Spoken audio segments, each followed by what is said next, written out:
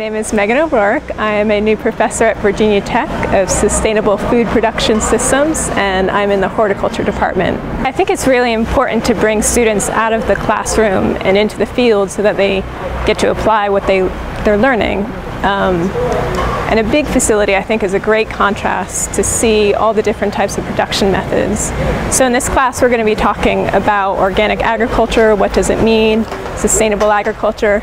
And so this facility, I think, is really interesting because it has a large-scale production operation that has both conventional and organic. And then we'll also be going to see some smaller producers. So the kids will really have a chance to think about what it means to be organic, what it means to have sustainable agriculture.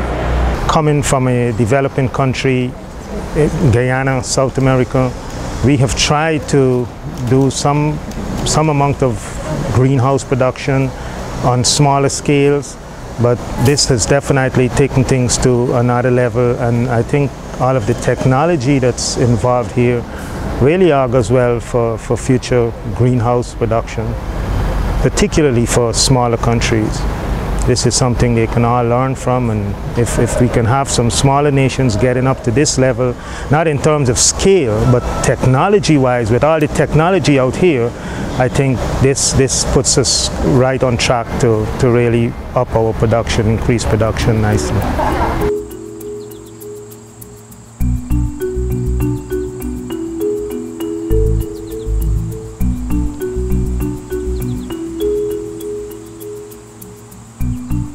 Today at Red Sun, we saw how the sustainability practices were used in a very large-scale way and how it's all sustainable but in an industrial sense whereas here at the community garden, it's sustainable within their own little plots based on what is needed for the plot and the grower, and it's just very different to see what is driven by consumer demands versus personal needs. It's really cool to see how they bring in so many different types of plants and they grow them all to maximize both the space and the soil yield, and it's all like, I know there's certain crops that can go with other certain crops and they're beneficial and have a symbiotic relationship, so I would love to be able to bring that in when I eventually get more space.